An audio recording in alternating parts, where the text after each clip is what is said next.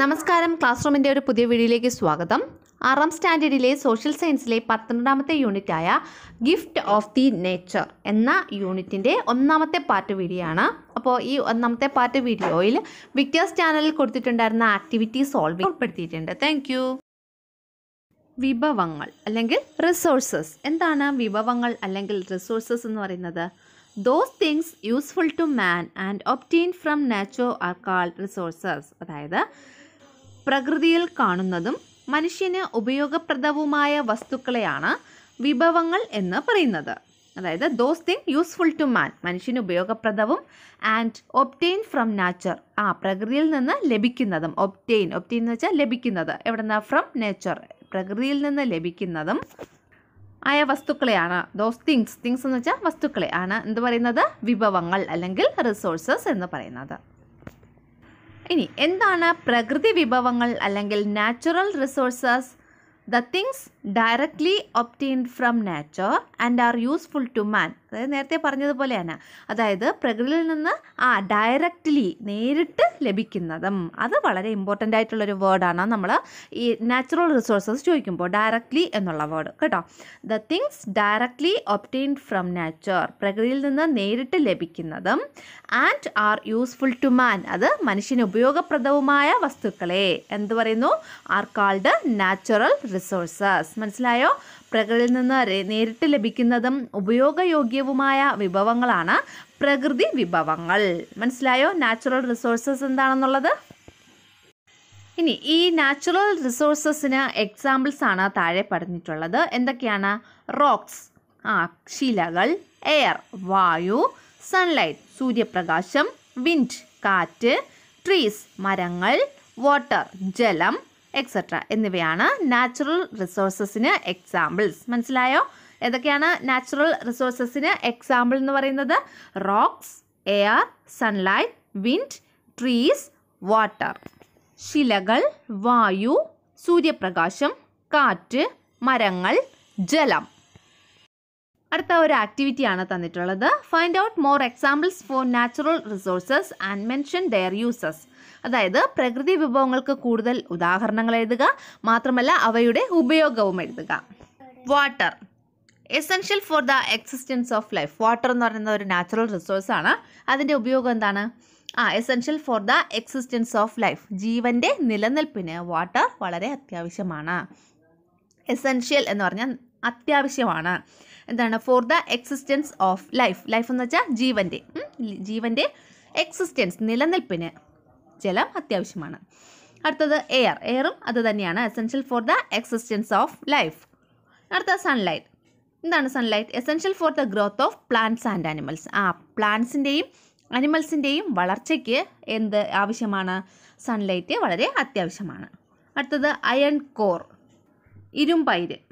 എന്തിനാണ്? Production of iron, അല്ലെ? ഇരുമ്പിൻ്റെ നിർമ്മാണത്തിനാണ് അയൺ കോർ അല്ലെങ്കിൽ ഇരുമ്പയിര് ഉപയോഗിക്കുന്നത്. Next rocks. റോക്സ് എന്ന് വെച്ചാൽ ശിലകൾ. എന്തിനാണ് ഉപയോഗിക്കുന്നത്? കൺസ്ട്രക്ഷൻ ഓഫ് ബിൽഡിങ്സ്, കെട്ടിടങ്ങളുടെ നിർമ്മാണത്തിന് ഉപയോഗിക്കുന്നു.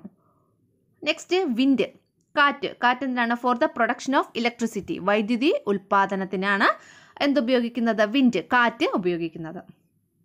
അടുത്തത് അനിമൽസ്. അനിമൽസിന് എന്തിനാണ് ഉപയോഗിക്കുന്നത്? Four flush. ഫ്ലഷ് എന്ന് വെച്ചാൽ അവയുടെ മാംസത്തിന് വേണ്ടി, ലെതർ തുകലിന് വേണ്ടി, ആൻഡ് മിൽക്ക് പാലിന് വേണ്ടി.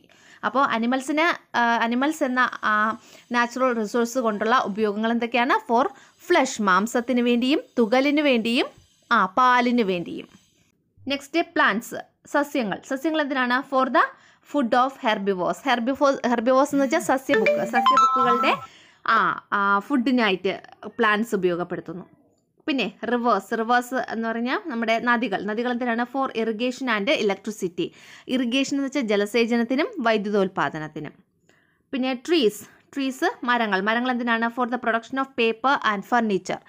പേപ്പറിൻ്റെയും ഫർണിച്ചറിൻ്റെയും നിർമ്മാണത്തിന് മരങ്ങൾ ഉപയോഗപ്പെടുത്തുന്നു. ഇത്രയാണ് നാച്ചുറൽ റിസോഴ്സസും അവയുടെ ഉപയോഗവും. ഇതിൽ നിങ്ങൾക്ക് ഇത്രയും തന്നെ എഴുതണമെന്നില്ല. നിങ്ങൾക്ക് പഠിക്കാൻ എളുപ്പമെന്ന് തോന്നുന്ന ഒരു 5 എണ്ണം എഴുതിയാൽ മതി കേട്ടോ.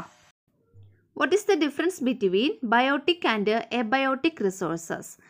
ബയോട്ടിക് റിസോഴ്സസും എബയോട്ടിക് റിസോഴ്സസും തമ്മിലുള്ള വ്യത്യാസം എന്താണ്? എന്താണ് ബയോട്ടിക് റിസോഴ്സസ് എന്ന് പറഞ്ഞാൽ? ജൈവ വിഭവങ്ങൾ.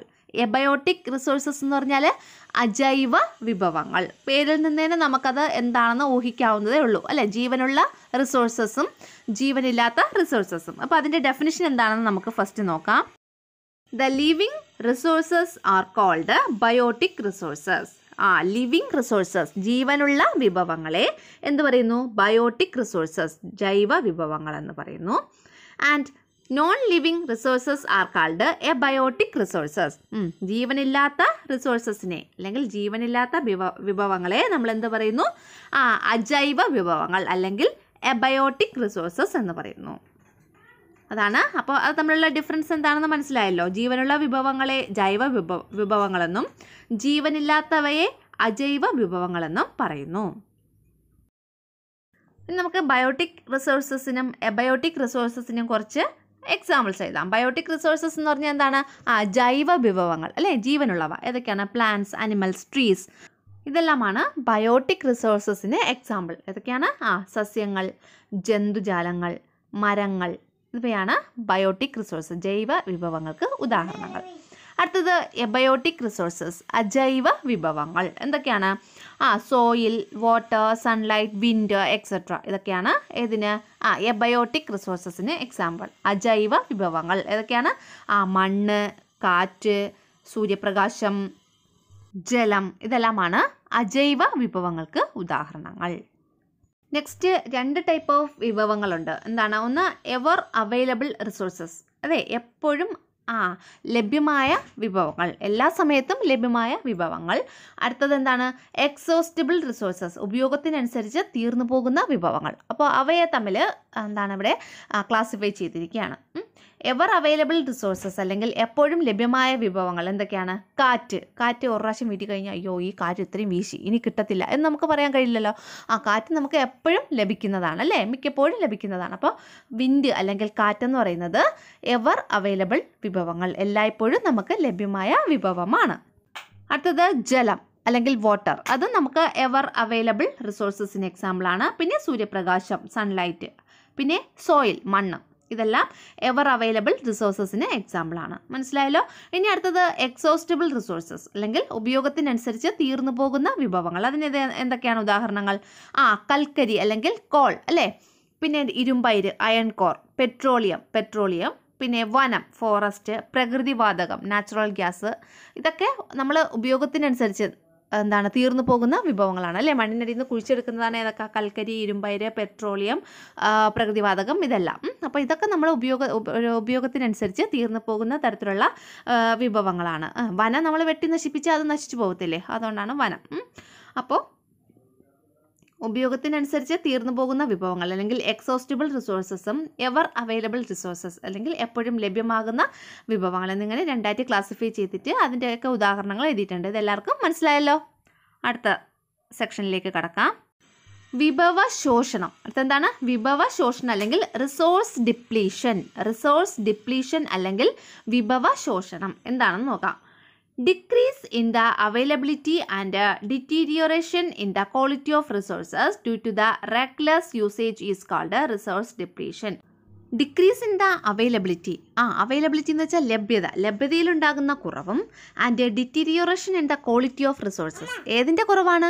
റിസോഴ്സസിൻ്റെ അല്ലെങ്കിൽ വിഭവങ്ങളുടെ ലഭ്യതയിലുണ്ടാകുന്ന കുറവും, പിന്നെ ഡിറ്റീരിയോറേഷൻ എന്ന് വെച്ചാൽ കുറവെന്ന മീനിങ് തന്നെയാണ്. ഏതിൽ? In the quality of resources അല്ലേ, റിസോഴ്സസിൻ്റെ ക്വാളിറ്റിയിലുണ്ടാകുന്ന കുറവ് അല്ലെങ്കിൽ ക്വാളിറ്റിയിലുണ്ടാകുന്ന വ്യത്യാസം, ക്വാളിറ്റിയിലുണ്ടാകുന്ന അപചയം എന്നൊക്കെ വേണമെങ്കിൽ പറയാം. ക്വാളിറ്റി ഓഫ് റിസോഴ്സസിലുണ്ടാകുന്ന ഡിറ്റീരിയോറേഷൻ അല്ലെങ്കിൽ അപചയം, ഇതെല്ലാമാണ്. ഇത് രണ്ടിനെയാണ് നമ്മൾ എന്ത് പറയുന്നത്? വിഭവ ശോഷണം അല്ലെങ്കിൽ റിസോഴ്സ് ഡിപ്ലീഷൻ എന്ന് പറയുന്നത്. ഇനി ഈ വിഭവ ശോഷണം ഉണ്ടാകുന്നത് അല്ലെങ്കിൽ ക്വാളിറ്റിയിൽ വിഭവത്തിന് കുറവുണ്ടാകുന്നതും പിന്നെ അതിൻ്റെ ലഭ്യതയിൽ കുറവുണ്ടാകുന്നതും എന്തുകൊണ്ടാണ്? അതാണ് അടുത്ത പറഞ്ഞിട്ടുള്ളത്. Due to the reckless usage. Reckless എന്ന് വെച്ചാൽ എന്താണ്? അനിയന്ത്രിതമായ യൂസേജ്, ഉപയോഗം അല്ലേ, അനിയന്ത്രിതമായ നിയന്ത്രണമില്ലാത്ത ഉപയോഗം മൂലം എന്താണ്? അവൈലബിലിറ്റി കുറയുന്നു. ഏതിൻ്റെ? റിസോഴ്സസിൻ്റെ അവൈലബിലിറ്റി കുറയുന്നു, പിന്നെ ക്വാളിറ്റി, റിസോഴ്സിൻ്റെ ക്വാളിറ്റി കുറയുന്നു. അതിനെയാണ് നമ്മൾ റിസോഴ്സ് ഡിപ്ലീഷൻ അല്ലെങ്കിൽ വിഭവ ശോഷണം എന്ന് പറയുന്നത്. മനസ്സിലായോ ഈ പറഞ്ഞത്? ഡിക്രീസ് ഇൻ ദ അവൈലബിലിറ്റി, അവൈലബിലിറ്റിയിലുണ്ടാകുന്ന കുറവ്, ആൻഡ് ഡിറ്റീരിയോറേഷൻ ഇൻ ദ ക്വാളിറ്റിയിലുണ്ടാകുന്ന, ഗുണത്തിലുണ്ടാകുന്ന കുറവ്.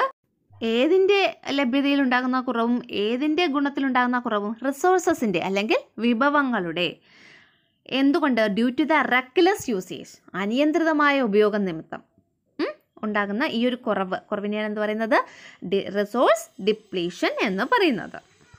അടുത്തത് എന്താണ് റിന്യൂവബിൾ റിസോഴ്സസ്, എന്താണ് non renewable resources? Some of the resources are available at all time. ചില റിസോഴ്സസ്, ചില വിഭവങ്ങൾ നമുക്ക് എല്ലാ സമയത്തും അവൈലബിൾ ആയിരിക്കും, എല്ലാ സമയത്തും ലഭ്യമായിരിക്കും. അങ്ങനെയുള്ള റിസോഴ്സസിനെയാണ്, these resources are called renewable resources. അല്ലേ, എല്ലാ കാലത്തും നമുക്ക് ലഭ്യമായ റിസോഴ്സസിനെയാണ് എന്ത് പറയുന്നത്? റിന്യൂവബിൾ റിസോഴ്സസ് എന്ന് പറയുന്നത്. ഇനി എന്താണ് നോൺ റിന്യൂവബിൾ റിസോഴ്സസ് എന്ന് പറഞ്ഞാൽ? Some other resources R get exhausted വിത്ത് യൂസ്. ചില റിസോഴ്സസ് എക്സോസ്റ്റ് ചെയ്യുന്നു, അതായത് തീർന്നു പോകുന്നു. എക്സോസ്റ്റഡ് എന്ന് വെച്ചാൽ തീർന്നു പോവുക. Some other resources R get exhausted. ചില റിസോഴ്സസ് തീർന്നു പോകുന്നു. വിത്ത് യൂസ്, എന്താ? ഉപയോഗം മൂലം തീർന്നു പോകുന്നു. അങ്ങനെയുള്ള these resources R known as non renewable resources. അങ്ങനെയുള്ള വിഭവങ്ങളെയാണ് പുനഃസ്ഥാപിക്കപ്പെടാത്ത അല്ലെങ്കിൽ നോൺ റിന്യൂവബിൾ റിസോഴ്സസ് എന്ന് പറയുന്നത്. മനസ്സിലായോ? ഇത് തമ്മിലുള്ള വ്യത്യാസം എന്താണെന്ന് ചിലപ്പം എക്സാമിന് ചോദിക്കാൻ ചാൻസ് ഉണ്ട്. അപ്പോൾ എന്താണ്? പുനഃസ്ഥാപിക്കപ്പെടുന്ന വിഭവങ്ങൾ, എക്കാലത്തും ലഭ്യമായ വിഭവങ്ങളാണ് പുനഃസ്ഥാപിക്കപ്പെടുന്ന വിഭവങ്ങൾ എന്നറിയപ്പെടുന്നത്. എന്നാൽ പുനഃസ്ഥാപിക്കപ്പെടാത്ത വിഭവങ്ങൾ എന്ന് പറഞ്ഞാൽ എന്താണ്? ഉപയോഗത്തിനനുസരിച്ച് തീർന്നു പോകുന്ന വിഭവങ്ങളാണ് പുനഃസ്ഥാപിക്കപ്പെടാത്ത വിഭവങ്ങൾ എന്നറിയപ്പെടുന്നത്. What are the worries shared by the girl? ഏത് ഗേൾ? എന്തൊക്കെ വിഷമങ്ങളാണ് ഒരു ഗേൾ ഷെയർ ചെയ്തത്? ഗേളിൻ്റെ പേരാണ് പറഞ്ഞിട്ടുള്ളത്. Seven കൂളിസ് Suzuki. സെവൻ കൂളിസ് സുസുക്കി എന്ന് പറയുന്ന girl. In the first UN earth summit at Rio de Janeiro in Brazil in 1992. 1992 ബ്രസീലിലെ റിയോ ഡി ജനീറോയിൽ നടന്ന ആദ്യത്തെ UN എർത്ത് സമ്മിറ്റിൽ വച്ച് സെവൻ കൂളിസ് സുസുക്കി എന്ന് പറയുന്ന ഗേൾ, എത്ര വയസ്സ്? 12 വയസ്സുള്ള ഗേള് എന്താണ് പറഞ്ഞത്? എന്തൊക്കെ ആകുലതകളാണ് അവർ ആ സ്പീച്ചിലൂടെ, ഒരു സ്പീച്ച് പറഞ്ഞിരുന്നു, ആ സ്പീച്ചിലൂടെ ഷെയർ ചെയ്തത്? എർത്ത് സമ്മിറ്റ് എന്ന് വെച്ചാൽ എന്താണ്? ഭൗമ ഉച്ചകോടി കേട്ടോ. UN, നമ്മുടെ ഐക്യരാഷ്ട്ര സംഘടനയുടെ ഭൗമ ഉച്ചകോടിയിൽ 1992 ബ്രസീലിലെ റിയോ ഡി ജനീറോയിൽ നടന്ന ആദ്യ ഭൗമ ഉച്ചകോടി, പ്രഥമ ഭൗമ ഉച്ചകോടിയിൽ ഈ കുട്ടി സെവൻ കൂളിസ് സുസുക്കി എന്ന് പറയുന്ന 12 വയസ്സുള്ള കുട്ടി, അവർ എവിടെ നിന്നുള്ളതാണ്? കാനഡയിൽ നിന്നുള്ള. അവരുടെ പ്രസംഗത്തിലൂടെ പറഞ്ഞ കാര്യങ്ങൾ എന്തെല്ലാമാണ് എന്നുള്ളതാണ് നമ്മളിനി പറയാൻ പോകുന്നത്. എയർ സബ്ജക്റ്റഡ് ടു പൊല്യൂഷൻ, അതായത് മലിനീകരിക്കപ്പെടുന്ന വായു. രണ്ടാമത്തത് forest subjected to destruction, നശിപ്പിക്കപ്പെടുന്ന forest, വനങ്ങൾ. Animals phasing the threat of extinction. Threat of extinction എന്ന് വെച്ചാൽ എന്താണ്? വംശനാശ ഭീഷണി. വംശനാശ ഭീഷണി നേരിടുന്നു. ആര്? അനിമൽസ്. അനിമൽസ് എന്ന് വെച്ചാൽ ജന്തുക്കൾ. ഫേസിങ്, നേരിടുന്നു. എന്ത് നേരിടുന്നു? ദ ത്രെറ്റ് ഓഫ് എക്സ്റ്റിൻഷൻ, വംശനാശ ഭീഷണി നേരിടുന്നു. Next, holes in the ozone. ഓസോണിലെ സുഷിരങ്ങൾ. ഇതെല്ലാമാണ് ഓസോൺ പാളിയിലെ സുഷിരങ്ങൾ. ഇതെല്ലാമാണ് ആ പെൺകുട്ടി പങ്കുവച്ച ആകുലതകൾ. കർഷകനായ രാഘവൻ പരമ്പരാഗതമായ കൃഷി രീതിയിലൂടെയാണ് കൃഷി ചെയ്യുന്നത്. ജൈവവളപ്രയോഗം, കന്നുകാലികളെ ഉപയോഗിച്ച് നിലമുഴൽ തുടങ്ങിയവ. ഇവിടെ രാഘവൻ ഏതെല്ലാം തരത്തിലുള്ള പ്രകൃതി വിഭവങ്ങളെ ആശ്രയിച്ചാണ് കൃഷി ചെയ്യുന്നത്? പട്ടികപ്പെടുത്തുക. Raghavan is a farmer practicing traditional method of farming using biomanure, ploughing the field using cattle, etc. അതായത് രാഘവൻ പരമ്പരാഗത രീതിയിലാണ് കൃഷി ചെയ്യുന്നത്. എന്തൊക്കെ ഉപയോഗിച്ചാണ് കൃഷി ചെയ്യുന്നത്? ബയോമാനുവർ അല്ലെങ്കിൽ ജൈവവളം, പിന്നെ പ്ലോയിങ് ദ ഫീൽഡ് യൂസിങ് കാറ്റിൽ, കന്നുകാലികളെ ഉപയോഗിച്ച് നിലമുഴുകൽ തുടങ്ങിയവയാണ് രാഘവൻ പിന്തുടരുന്ന ട്രഡീഷണൽ മെത്തേഡ് ഓഫ് ഫാമിംഗ് എന്ന് പറയുന്നത്. പിന്നെ എന്താ പറ്റുള്ള? List out the types of natural resources Raghavan makes use of. Raghavan ഉപയോഗിക്കുന്ന പ്രകൃതി വിഭവങ്ങൾ എന്തൊക്കെയാണ് അത് പട്ടികപ്പെടുത്താനാണ് പറഞ്ഞിട്ടുള്ളത്. Answer: the natural resources Raghavan makes use of. Raghavan ഉപയോഗിക്കുന്ന പ്രകൃതി വിഭവങ്ങൾ എന്തെല്ലാമാണ്? സോയിൽ, മണ്ണ്; വാട്ടർ, ജലം; സൺലൈറ്റ്, സൂര്യപ്രകാശം; കാറ്റിൽസ്, കന്നുകാലികൾ, ഇവയെല്ലാമാണ് കേട്ടോ.